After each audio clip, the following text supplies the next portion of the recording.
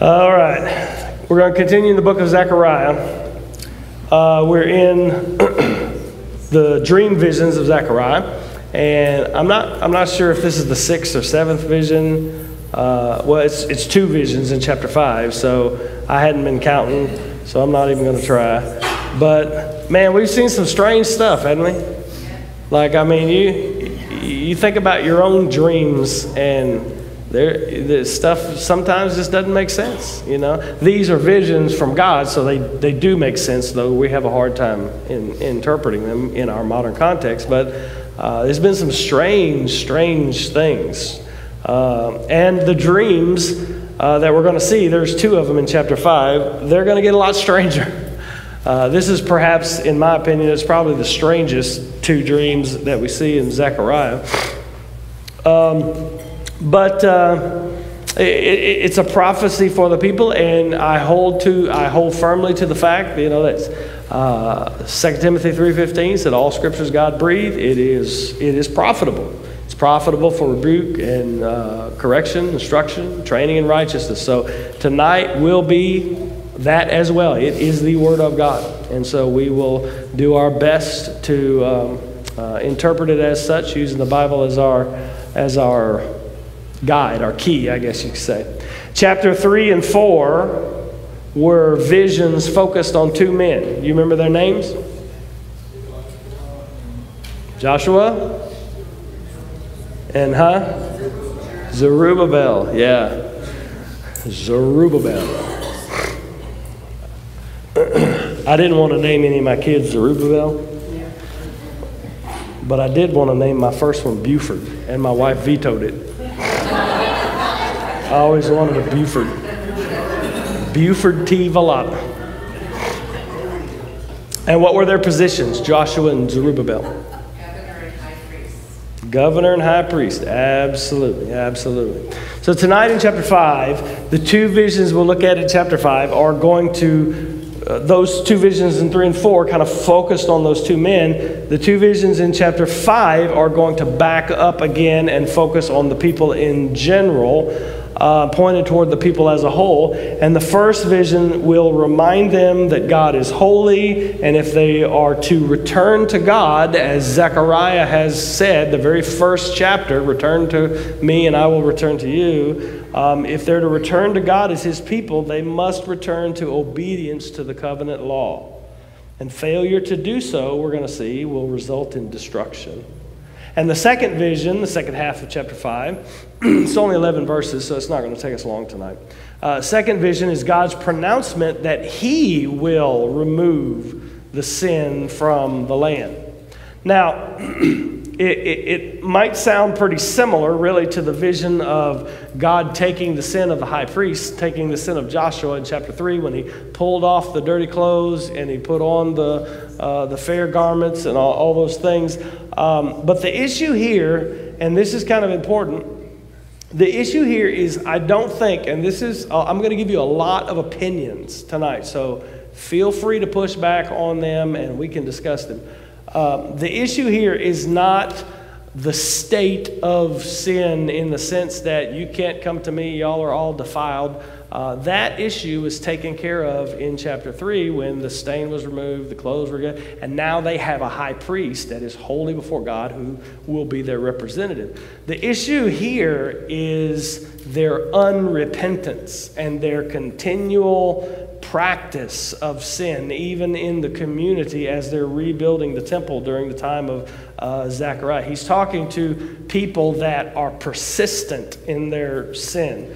Now, these visions are really strange, and there are parts that I'm going to have to admit, you know, I can't be sure what this means. But the overall point of both visions are pretty easy to discern. So the first one is return to me by obeying the covenant law. And the second one is God declares, I'm going to remove the sin from the land. So let's look at the first one. We're going to read verses 1 through 4, which is the first vision.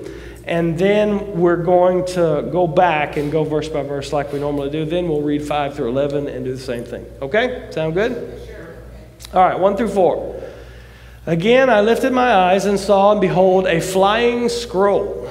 And he said to me, what do you see? I answered, I see a flying scroll. Its length is 20 cubits, and its width 10 cubits. Then he said to me, this is the curse that goes out over the face of the whole land. For everyone who steals shall be cleaned out according to what is on one side of the scroll, and everyone who swears falsely shall be cleaned out according to what is on the other side. So there's writing on both sides of the scroll. And then in verse 4 it says, I will send it out, the curse, declares the Lord of hosts, and it shall enter the house of the thief, and the house of him who swears falsely by my name. That's important. It's not just telling a lie, it's swearing falsely by God's name.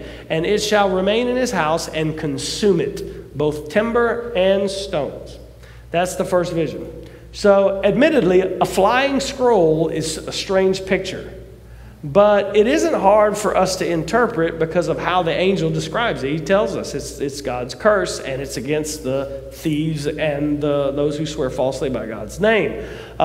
So the first thing he does in verse 1 and 2 is gives us just the description. You know, the lifted my eyes, saw a flying scroll. What is it you see? It's a flying scroll, and its length is 20 cubits, and its width is 10 cubits. The scroll is obviously unrolled, because he can see the length and the width of it. You know what I'm talking about, like a scroll, right? It's like a long, okay. 20 cubits by 10 cubits is how long? 30 feet? 15 wide. 15 wide. Did you just know that, or you have a study Bible? Yeah. Oh, it's translated 30 feet, yeah. That's correct. Cubit is roughly 18 inches. It was measured by the end of your elbow to the top of your finger. 30-foot scroll. And 30-foot scroll is long. But there are scrolls found that are 20 feet long, Isaiah scroll and things like that. But what is really weird is this scroll is 15 feet wide. I mean, it would amount to like a flying billboard. Just flying through the land, And there are a lot of theories as to why it's so big. We can't know for sure, but I'll tell you what I think. Some people say that it's so big so it could not be missed, and it could be easily read by anybody in the vision. Some point to the fact that the holy place of the tabernacle was 30 foot by 15 foot. Now, when I say the holy place, I'm talking about not the courtyard, not the Holy of Holies, but that first room where the priests, and the showbread, that was 30 foot by 15 feet. And a lot of people attach significance to the fact that, that was where God's ministry took place and all that. I used to be in that camp and tie great significance to that, but I don't know that I am anymore. So I have a hard time putting that into, they're building the temple, but the temple wasn't those dimensions. It was the tabernacle that those dimensions. And so I think I land in the camp that it was just a big old scroll because it is for everybody and it's for everybody to read. Is there any other ideas? Nobody can be sure why it's so big. All we have is theories. What do you think? Large print, just so everybody can read it. Yeah, it's not going to be missed. It's not going to be missed. Yes? No one can ignore it. That's true. No one can ignore it. I mean, you see a 30-foot flying scroll, it's going to grab your attention. Regardless of whether or not the size has significance other than just being big and being in your face and able to read, we're told what the scroll is. In verse 3, he says, this is the curse that goes out over the face of the whole land. For everyone who steals shall be cleaned out according to what is on one side of the scroll. Everyone who swears falsely shall be cleaned out according to what is on the other side. So we're told, the angel tells us, he interprets it for us. This flying scroll is the curse that goes out over the whole land. It publicly proclaims God's condemnation on the people's sins, and specifically noted here is the sin of stealing and the sin of swearing falsely in the next verse, saying, by my name.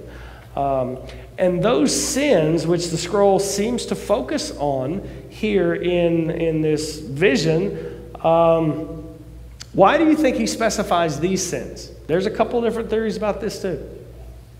Because I think he was sending a message that he was going to clean out their sin and he was going to deal with it and not tolerate it. For sure. I agree with that 100%. That's the overarching message is there's going to be a curse for you who sin, and I'm sending it out over the whole land. But why these two? Why not idolatry? Why not? It's kind of said like, this is what I need you to do. Like you said, follow me. These are two things. Especially the like swearing falsely by his name. Mm-hmm. If they're not following him, he's already made a statement. Like, I said, follow me. Sure. Yep. They were not following him. They were not obedient. At least some were. He says, everyone who steals. It doesn't say everyone is cursed. It's a specific target that this curse is going to. There are really two going theories that, to be quite honest, either one could be true, and I don't know. The first theory is that these particular sins were rampant during the time the people were rebuilding the temple. So you imagine how many of y'all have been on like mission trip where things are just destroyed and you go in to try to help clean up. What's going on? I mean, people are taking all the stuff, they're looting. And swearing falsely by his name, the temple's not built yet. There's no, technically there's no worship the way he's commanded to worship. And so I honestly don't know if that's true. Several commentators say that is true, but I was unable to find any kind of source documentation of that going on. The other theory is that when you take swears falsely by my name, that's a breach of the third commandment, and the lying is the breach of the eighth commandment, and those two commandments stand for the whole of the 10 commandments. So the two tables of the law. One, love God, which means, no idols, no images. I'm God, no one before me. Don't take my name in vain. And the other table was love your neighbor. No murder, no stealing, no lying, all that kind of stuff. That could be true too, but the question I had all week long was, why those two? Show me somewhere in Scripture where those two represent. And they very well could. I just don't know. But you could extrapolate the principle to understand that God is confronting sin. So we can say that for sure. And the two sins that he is confronting, even if you take swears falsely and forget the by my name, which is to take his name in vain, and just say lying, those two sins are part of the covenant, the 10 commandments, the covenant that the people agreed to. So you could rightly say that he is reestablishing his covenant law as a people. Yes. In my Bible, the note says the two sins mentioned really transgress both tablets of the law. To steal is to set aside our neighbor's right. To swear is to set aside God's claim to reverence. Yeah. So Lyle's study Bible says that those two commands breach the two tables of the law: love God, love your neighbor. One of the commentators I found, her name's Joyce Baldwin. She said that everyone who steals is a pithy way of saying everyone who wrongs his neighbor, and everyone who swears falsely invoking the divine name sums up blatant disregard for God's holiness. So if you pushed me in a corner, I would probably take that view. Because of all of what's going on. God says, return to me and I'll return to you at the very beginning of Zechariah. And he's rebuilding the temple, so they're going to reestablish the sacrifices. They're going to reestablish the worship. They're going to reestablish all the system of the old covenant that was gone when they went into exile. And so what he's doing is he's telling them, building that temple is good, and I want you to do it, and I'm commanding you to do it, and I'm going to clean your priest for you so he can stand in there for you, but you're going to have to turn back to my covenant law. I mean, if we're going to reinstate this covenant, y'all are coming back to the land, you're going to have to turn back to my covenant law. Regardless of which view you hold about what those two particular sins intend, the point is that God's covenant law brings either covenant blessings or covenant curses. He said that on Mount Ebal and on Mount the other one in Deuteronomy or was it Deuteronomy? It might have been Exodus where he said he pronounced no it was Exodus 28:29. He said pronounced all the covenant blessings, and they said we will do the covenant. He pronounced all the covenant curses. And they said, we will do the covenant. So God is reaffirming his covenant commands, making sure that people understand sin will not go unpunished.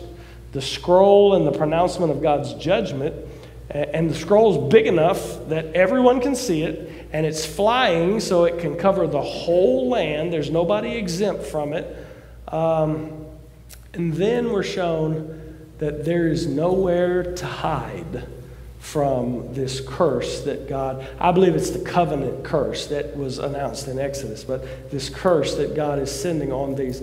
He says, I will send it out, declares the Lord of hosts, and it shall enter the house of the thief and the house of him who swears falsely by my name, and it shall remain in his house. The curse shall remain in his house and consume it. And when he means consume it, he obviously means it will destroy it, because he says both timber and stone. So he's not just talking about your household. He's talking about your place in the land, your place in the returned exiles. He says judgment's going to enter the home of those who break the covenant law and destroy their homes.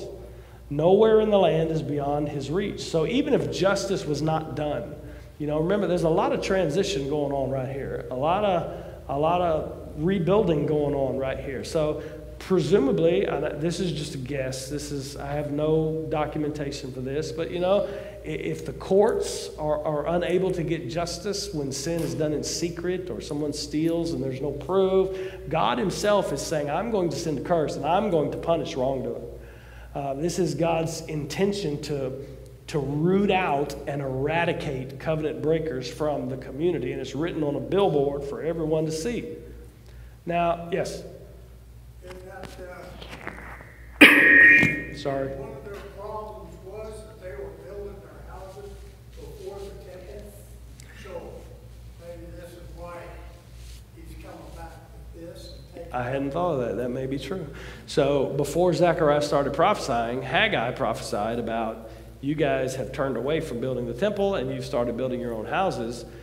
So maybe they valued their own houses still, and God is saying, I'm going to destroy what you value most. The second vision, he's going to say, I'm going to remove this sin. And the sin could be sin, but it also could be sinner. He's saying, I'm going to purify my people. I'm going to purify them in the land. But make sure you understand here, that sounds really harsh. But this was the covenant God made with Israel. This was the covenant they agreed to. God is just saying, listen, it's been 70 years. Actually, it's been 90 years because they've been building for 20 years. We're setting all this stuff back up. You better remember the covenant. You better remember that covenant that I made with you. And it isn't describing, I think, I'm not a Hebrew scholar, but in my limited study of some of the words that I needed to define, I don't think he's describing judgment and curse coming upon a person because they lied once or because they stole once. He says this is who they are, the house of the thief. He's not just saying, you break my law once and I'm going to crush your house. He's talking about those who are living, they're hiding in Israel and they're hiding in this restored land, and they're not turned back to God. They're still doing all the practices that got them exiled in the first place. And God is telling them, I'm going to bring judgment upon those who reject God's law, my law, he would say, and the covenant. God is showing that the restoration of the community of God is not just about building this temple and reinstating those sacrifices. That's part of it, and God commanded them to do it. It's about their hearts turning back to God in repentance and faith, just as Zechariah said at the very beginning, turn to me and I will turn to you. It's just like we learned Sunday from Hebrews and many other passages in the Old Testament. God desires obedience, not sacrifices. You can't think we're going to rebuild this temple and just start sacrificing oxen, so it don't matter if I steal. It doesn't matter if I swear falsely. It doesn't matter if I live immorally according to God's law. God desires the obedience of his people. So he's warning them. He's warning them not to fall back into the same lifestyle and practices that caused you to go into exile in the first place. Y'all with me? Yes. What does the message of this first vision say to us in our modern context? Now, we're not building a temple. We certainly ain't sacrificing no animals. We've got a once-for-all sacrifice, and if you're in Jesus, there is no curse. But we're not exempt from sin. Right. If we sin, it hampers our relationship with God, and we cannot Yes. remain in sin because God cannot be in fellowship with us if we remain in sin. So I think we should take this as a warning ourselves. I think so too. That we need to be more careful with how we act, how we speak, what we do, because it does, and it will bring judgment. God will deal with us one way or another. For sure. We'll get to the passage in Hebrews eventually that says, those that he loves, he chastises. That's right. And he will not let you go off into sin indefinitely. He will bring you back. And a lot of times it's very painful. In fact, Hebrews says that. He says, discipline for a time doesn't feel good, and it's not fun. But he disciplines those that he loves. Any other thoughts about modern application for us? Yes? My Bible says that for the Israel of the future, the vision indicates that at the coming of the Messiah, God is going to pour out his judgment on all the world and will remove every sinner from the land. So she said that her Bible said that in the future Israel, God will send out his judgment and remove every sinner from the land. Now, we know that to be true too, don't we? Like the new heavens, new earth. There won't be no sin. There won't be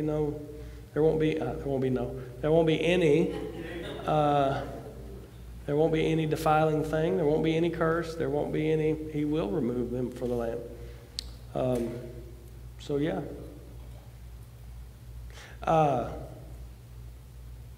Yeah. Any other comments? You sure? All right, so then we come, I was stalling because I don't like this vision. I mean, not that I don't like it, but it's just difficult.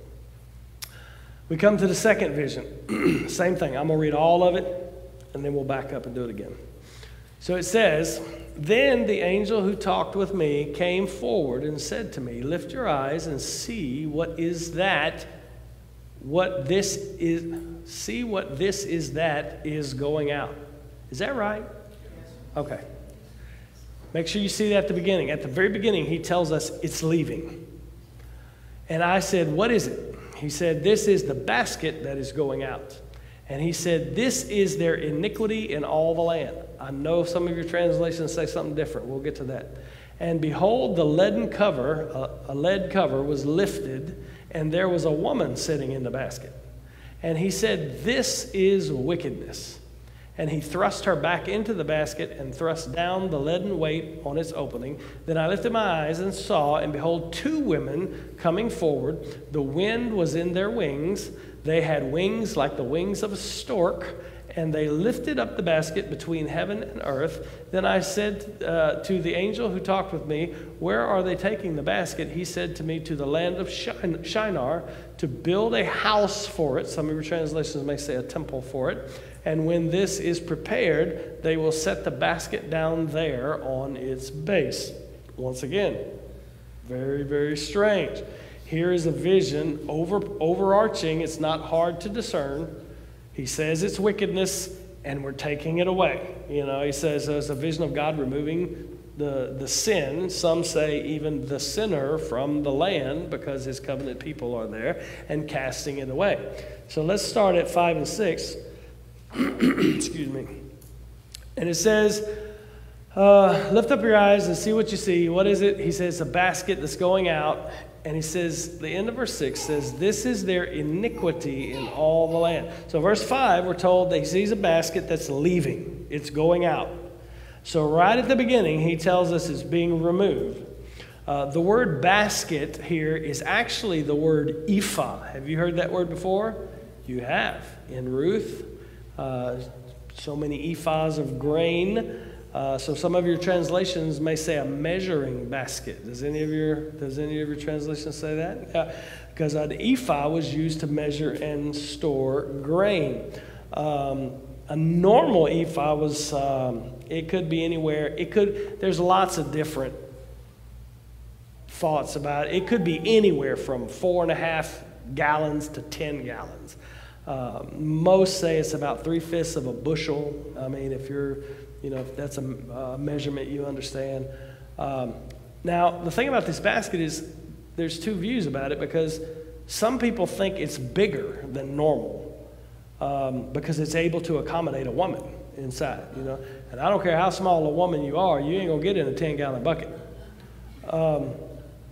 But some think it's a regular ephah, and the woman represents like a female idol of idolatry, a false god that's being taken away. Okay, but all I have is the text, and it says a woman. So I take it just to be an actual woman. Maybe the basket is bigger.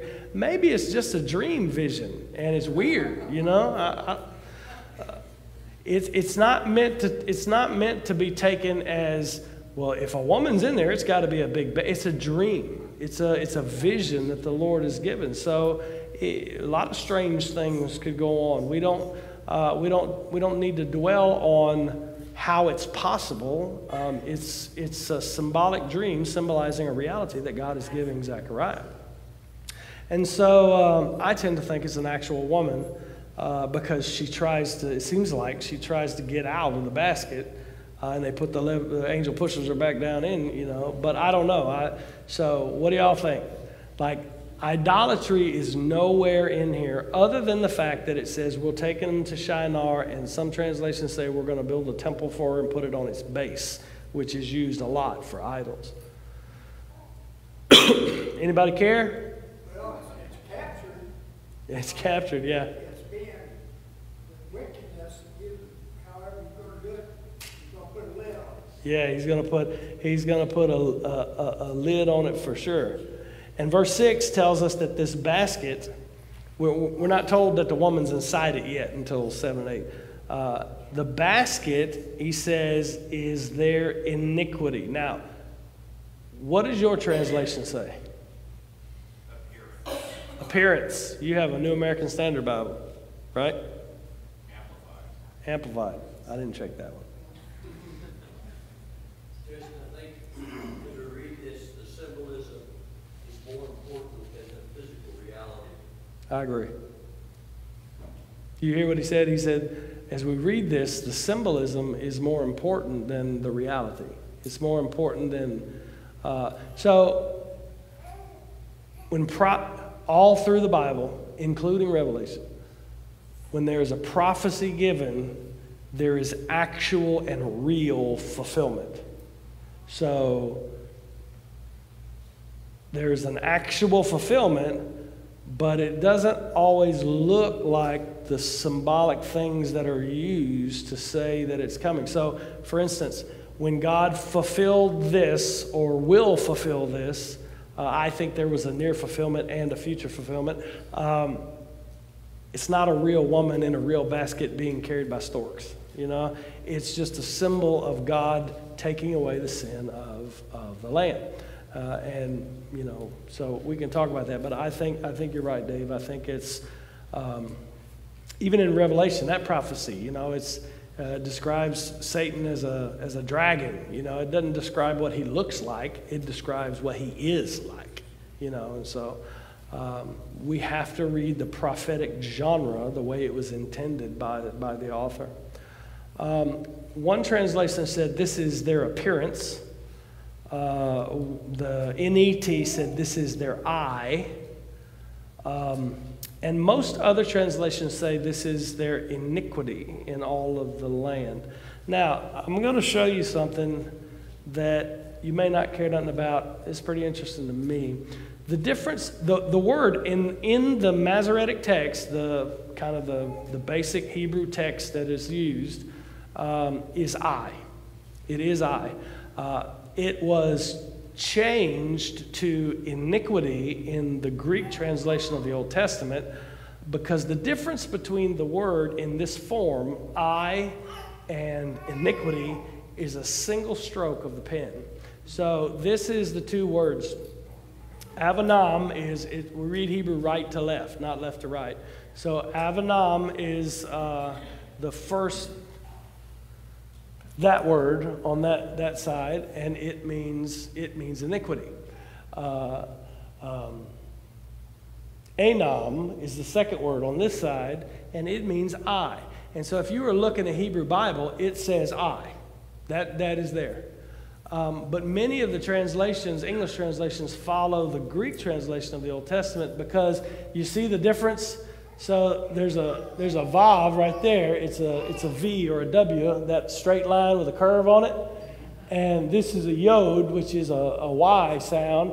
And the only difference is a stroke of the pen going down. And so the translator of the Septuagint, the Greek Old Testament, he translated it as Avanam, assuming that it was supposed to be iniquity. So there is a raging debate about whether it's I or iniquity. So if you read the verse, if we back up and look at it, it says, this is their I in all the land, or this is their iniquity in all the land. New American Standard, and I guess the Amplified, take I and use it as appearance. This is their appearance. This is what they look like. Even if it is I, and when I looked at the actual text, the Masoretic text of the Hebrew, I'm not a Hebrew scholar, and I have a hard time reading it, but it says I looked at 3 or 4 different texts to make sure that it wasn't just one or two. They all say I. And so the only one that doesn't is the Septuagint, the Greek Old Testament. Even if it is I, Hebrew uses the picture of an eye in a lot of different ways. An evil eye, whatever. So those who take this as I, or they say that since God's eye, and we've seen all eyes all the way through Zechariah several times, so it's not completely out of nowhere.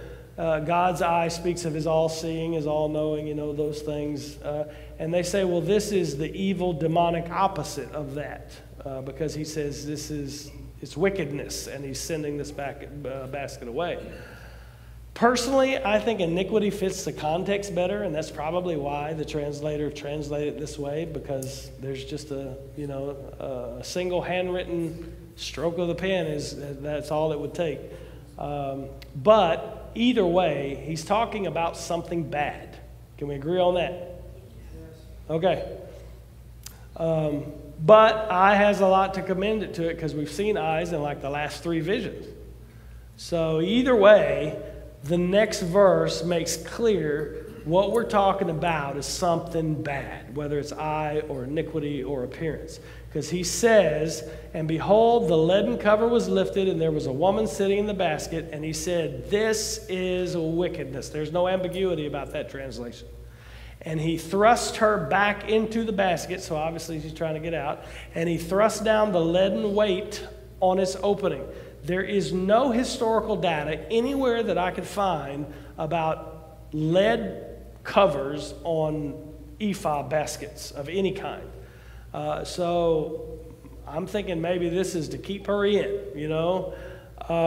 It's not real clear whether the angel means that the woman herself represents wickedness or her and the basket represent wickedness. I'm just not sure. But we do know it represents wickedness. So what I said at the beginning, and all of this that I'm telling you, it's not to confuse you and say we don't know what the Bible says. If you back up and look at the big picture, even though you don't understand what the eye is talking about, and we don't understand why these women have stork wings, and we don't, even if you don't understand that, you can see the point of the vision. I am getting rid of wickedness out of this land. That's really the point that we hold on to. Now, one more corrective that I want to give you before we move on. There are many flights of fancy about why he would see a woman portrayed as wickedness. Don't answer, guys. There have been, throughout history, there have been many sermons, like through Christian history, preached, touting all kinds of ideas about why a woman is seen as the personification of wickedness. Most of them are pretty stupid. So do you know why it's a woman that's pictured as wickedness and not a man? I know you don't, because I'm going to tell you. It's a very deep theological significance here, so stay with me. In Hebrew, the word wickedness is feminine. That's why. It wouldn't be, the grammar would be all messed up if it was pictured as anything else other than a feminine thing, because wickedness in the Hebrew it's like, Spanish, Latin, they have masculine, feminine, neuter forms of words. That's why. So in just a moment, we're going to see two presumably women with stork wings sent from God to bring this basket out of here. So it has nothing to do with gender or anything like that. It has to do with grammar. The wickedness is feminine words, so use a feminine picture to show it. As the basket is opened, it looked like she's trying to get out, and we're told that the angel thrusts her back down in the basket, put a lead weight on it, presumably so she can't get out. What do you think is symbolized by that? And like I said, we're just sharing our opinions tonight. This woman is wickedness in this basket. Lid is removed, so they see her, and they say, this is wickedness, and then the angel thrusts her back into the basket and puts a lead weight over the top of it. What do you think symbolized? Just guess. If I see the snake in a basket, I'm going to put a lid on it. If you've seen a snake in a basket, you're going to put a lid on it. Yeah, well, forget the picture of the woman. This is wickedness. And God is, presumably, this is an angel that did this, right? And he thrusts her back. Yeah. He's keeping it contained, and he's going to remove it from the land. He's going to keep that under lead weight. And as if things aren't strange enough, now we have stork women that are going to come get it. It says, then I lifted my eyes and saw, and behold, two women coming forward. The wind was in their wings. They had wings like the wings of a stork, and they lifted up the basket between heaven and earth. So describes these women with wings like a stork. I didn't know this, but I learned this week that, it's a comical picture. You have a stork. Why not an eagle? Why not something majestic or whatever? But I learned this week that the stork was common in the Near East, and it was known for its long migrations and its strong wings. So that may or may not be true. That's just something that I read and what somebody said. So I'm not sure. If that's not true, then I have no idea why they have the wings of a stork. It could be angels that we're looking at here. Women with stork wings. It doesn't say that, but it could be, I guess. Although there are not too many, all the times angels are referenced in the whole Bible, it's always with masculine pronouns. It's always with masculine verbs. It's always masculine, so this would be a one-off. And so I just don't know. All I can tell you for sure, these are God's messengers to remove wickedness out of the land. Simple enough. Questions, comments, cries of outrage? Okay. Last two verses. Then I said to the angel who talked with me, where are they taking the basket? He said to me, to the land of Shinar, to build a house for it, and when this is prepared, they will set the basket down on its base. The angel tells Zechariah, women are taking the basket, the wickedness, to the land of Shinar. You know where the land of Shinar is? I'm glad y'all knew that. How awesome. Y'all knew that Shinar is Babylon? That's correct. It's another name for Babylon. Shinar was where the people stopped in Genesis 11 and built the Tower of Babel.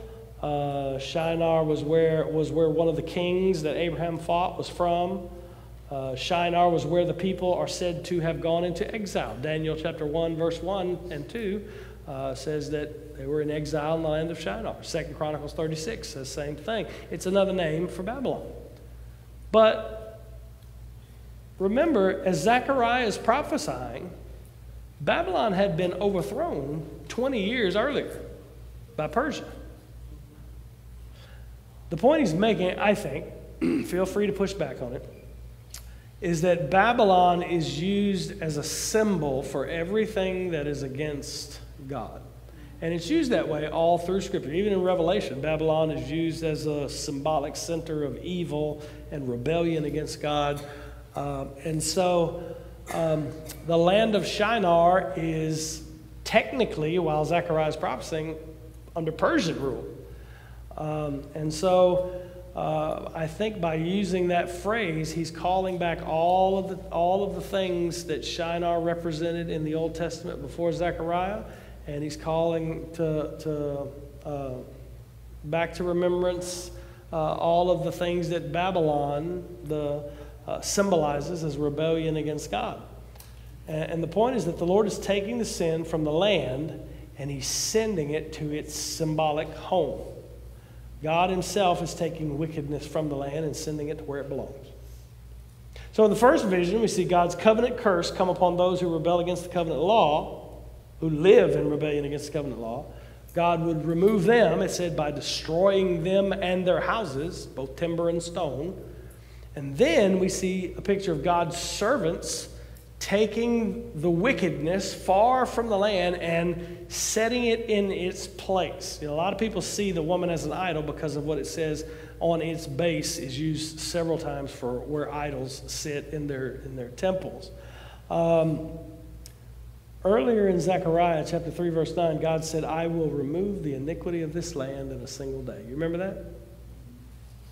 God in his covenant faithfulness will remove the wickedness of the land, cast it as far as the east is from the west. I think that's what he's saying here. So, near fulfillment, far fulfillment, final fulfillment. What are they? Huh?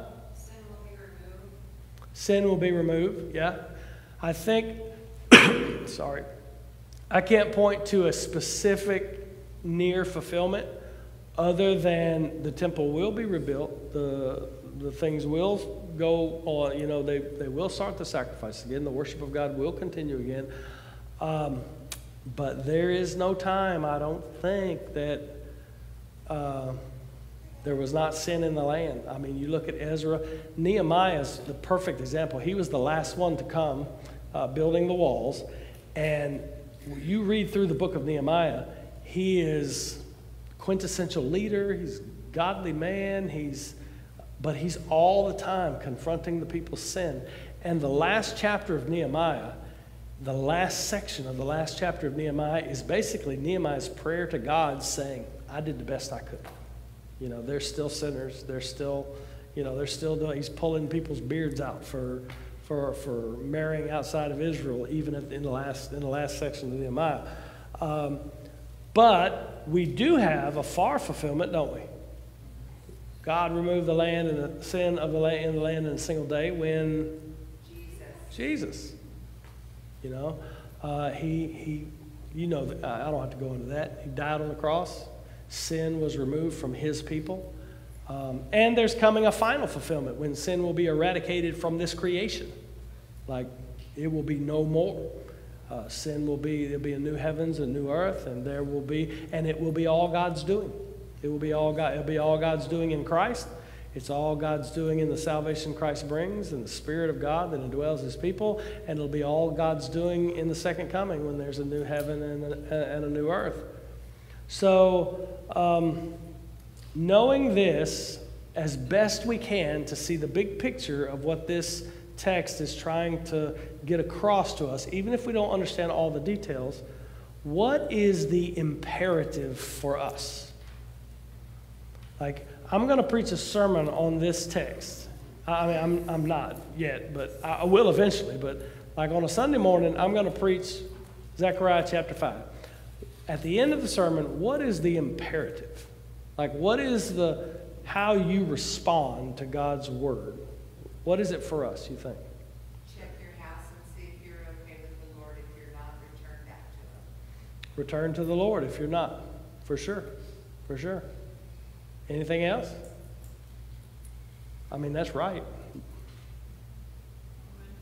I think he's 3 different ways he's talked about how he's going to take care of different sins. Mm-hmm. Give your sin to the Lord. Trust in His way of removing your sin. Sure. The message, I think,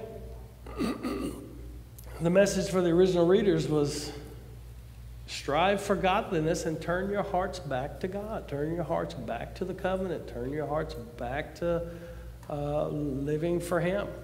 That's the whole message Zechariah's been pushing the whole time. By grace through faith, we're to be cleansed before Him. This is a tough vision, and I knew it was going to be tough. I have a tendency to, I want to understand every little single tiny thing in it.